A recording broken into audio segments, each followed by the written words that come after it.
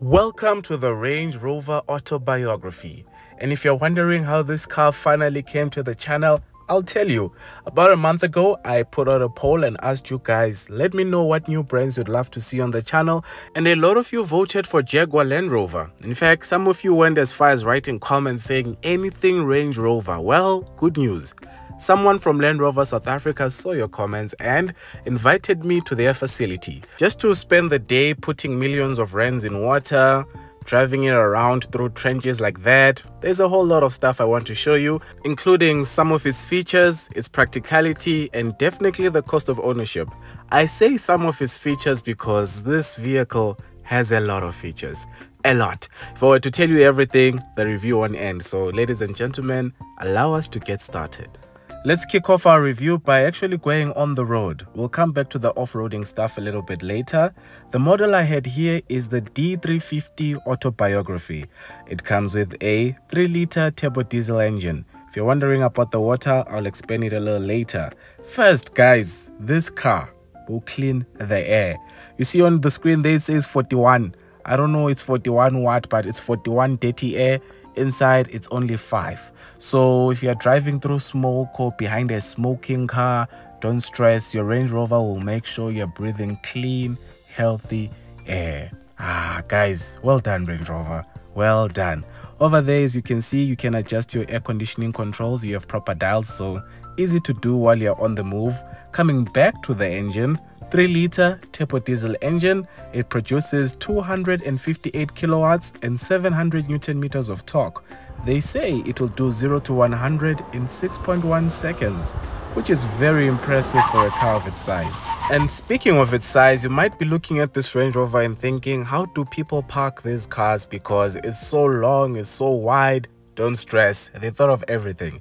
It has something called all-wheel steering. So, unlike a Polo Vivo or other cars, this one will turn both the front wheels and the back wheels. This helps to reduce its turning circle, as you can see on your screen right now. It's an excellent system, so despite its size, it's very easy to park and move around. But before we get back to the driving, can we just appreciate the design? Look at how smooth it is.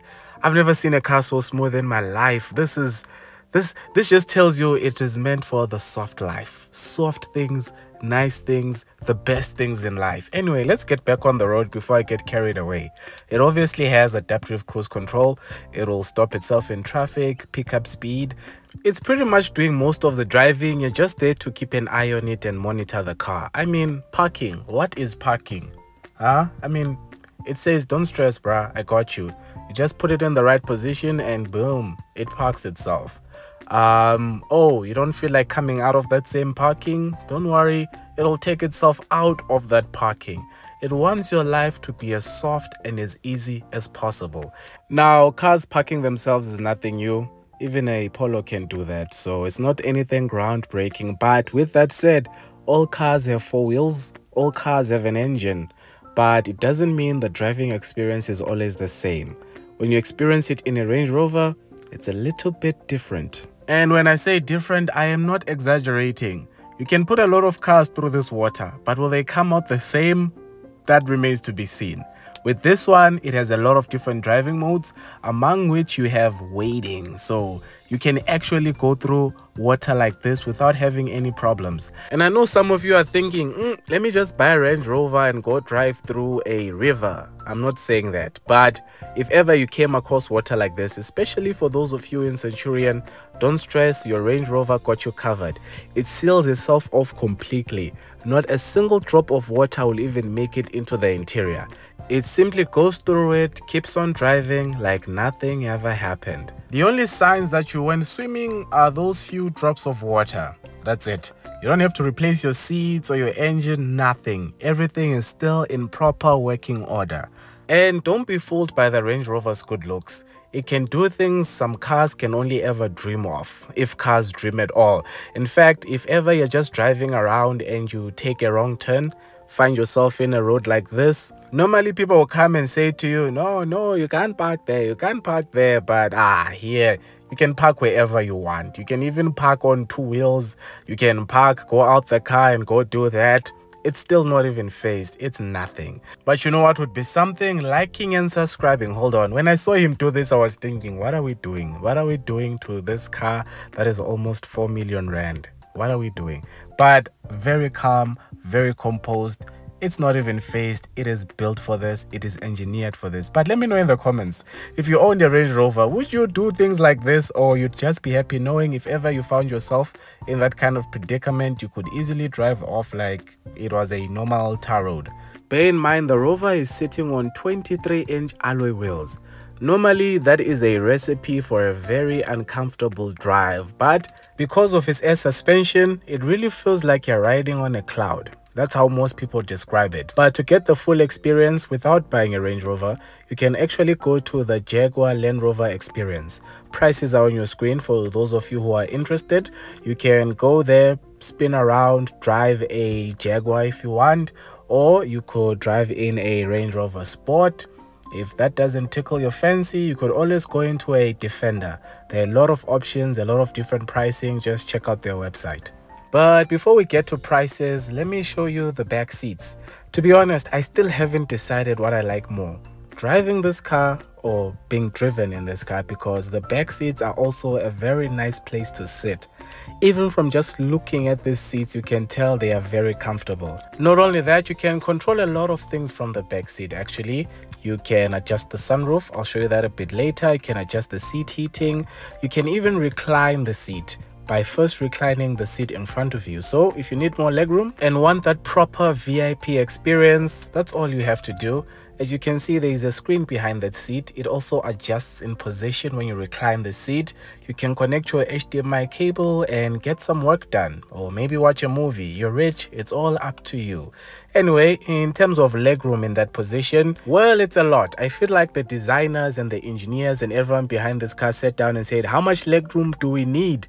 And the answer was yes, because it's a lot. Sitting back there while being driven, you really feel like an executive. Yo, being a millionaire is nice.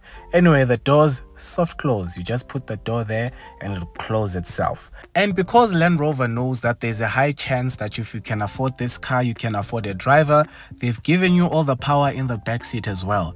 You can open and close your panoramic sunroof while relaxing from the back, so you don't have to bother your driver while you're chilling there. And on the topic of chilling, you'll be happy to know that in the front you have a proper refrigerator. It will keep your drinks nice and cold. Although I know some of you won't be keeping water in there, just know whatever liquid you put in there, irrespective of its percentage, will be kept nice and cool. And your drinks won't be the only ones that are cool, because you have heated and cooled seats as well.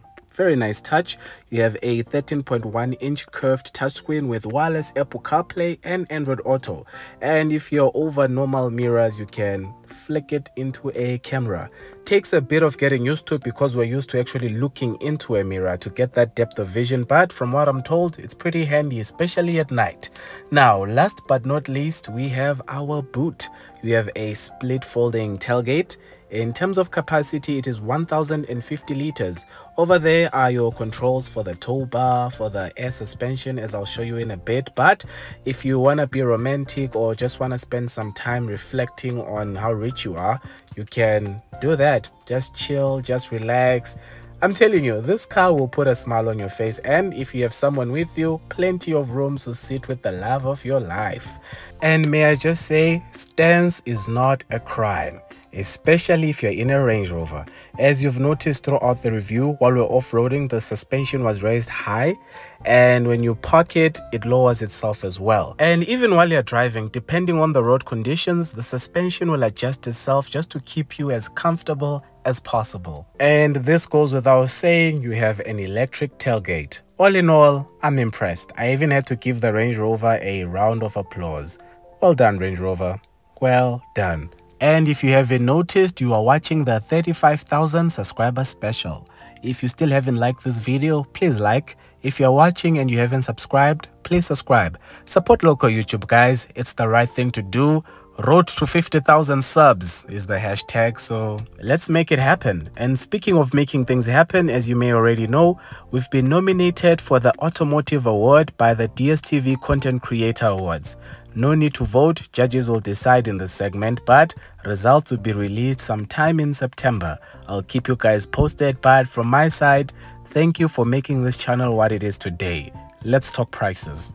You can get the Range Rover in a whole lot of models actually, with a whole range of different engine options.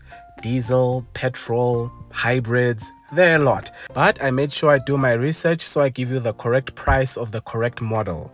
This is the Range Rover Autobiography D350. It comes in at 3,760,900 Rand. On finance, that is 73,526 Rand over 6 years at 12% interest. A full tank will cost you around 1,750 Rand at the current diesel price. And for your insurance, unknown insurance. I mean, what must I say? 6,000 Rand. I don't even want to lie to you. Let's leave out insurance. Your total cost of ownership without insurance is 75,276 Rand. If there's someone who knows what insurance Range Rover people are paying, please let us know in the comments. And for those of you who own a Range Rover, please share your ownership experience in the comments below as well. What has it been like? Parts, service, those type of things, just to help the next person who's interested in buying into the brand. The Range Rover comes with a 5-year, 100,000 kilometer maintenance plan, and for some added peace of mind, you get a 5-year, 100,000 kilometer warranty. And I'm sure there's still someone thinking, 3.1 million? Don't worry, this car is its people. It's got its target market. In fact, that's not even the expensive one. You can get the petrol version with 452 kilowatts for nearly 5.3 million Rand. So this one that I was driving is actually a bargain. Yes, you can laugh, but it is a bargain because you get a lot of stuff. I could even mention all the features in this one review. If you want more information on the Range Rover, just go over to their website, look for the model you want, check what features it comes with. You'll see there's a lot I didn't mention, but in this review, I've made sure to give you a rough idea of what the Range Rover can do and what it is like, and how much it costs. But all things considered, I see why it's so popular with officials, royalty, politicians. It makes sense.